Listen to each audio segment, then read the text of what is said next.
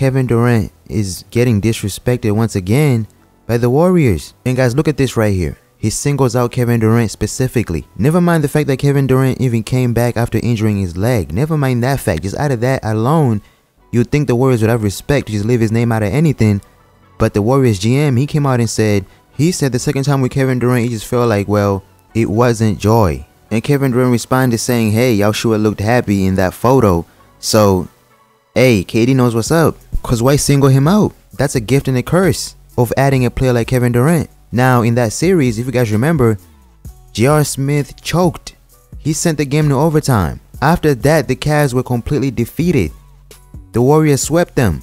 Now, of course, there's no joy in that because you know there's outside circumstances that made that series not a competition. The players might have been competitive, but the games themselves, they weren't competitive. A lot of Warriors people, they knew what was up. LeBron James couldn't beat the Warriors team in 2018. It's impossible. LeBron was by himself. So for you to even come out and say this is pointless because you got Kevin Durant. Same way fans say this now. They say Kevin Durant's 2 championships, they don't mean nothing. He got them being on a stacked team.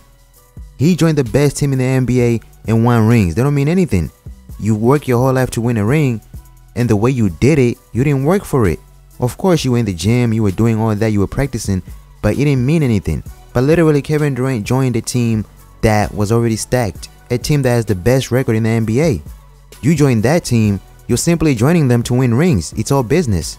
Until Kevin Durant wins a championship for a team that's the underdogs or a team that people don't believe in, or if it's doubted, then I think it's going to feel it a lot more because it means more. Him joining the Warriors, you don't feel joy after that.